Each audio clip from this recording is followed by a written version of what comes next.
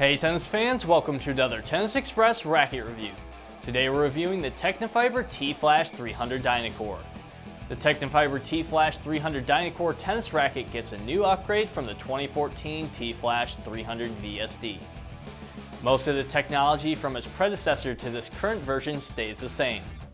The racket still features bumper armor caps for increased bumper guard life, horseback strips for prolonged string life, and EZ Lock Eyelets for making sure that tie-off knots don't slip.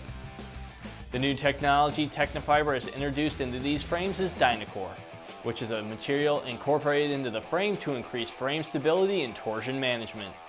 I'm not a fan of a bigger, thicker racket, so I was not too sure about how the racket would perform when I picked it up. Despite this, the racket performed quite well. I was satisfied with how I didn't need to put too much effort into hitting good shots. The frame provided a good amount of power with just a bit of control.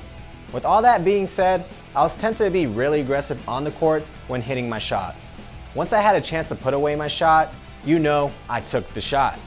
Besides power being a great weapon, spin potential was also very useful on both my backhand and forehand. I'd recommend this racket to a player who is seeking to add more power to their game. This racket is lighter than its big brother, the 315, so I was able to generate a lot of much needed pace. The 4-point height light racket was light enough that I could swing at the ball and make really good contact. My serves were on point, and so was my backhand. I think this racket gave me more control than I thought it would, so I felt like I hit very clean backhands with it. This racket is best suited for a player with a really fast swing.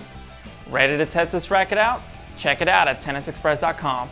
Be sure to follow us on Facebook, Instagram, Twitter, and YouTube to stay up to date on all of the latest racket reviews.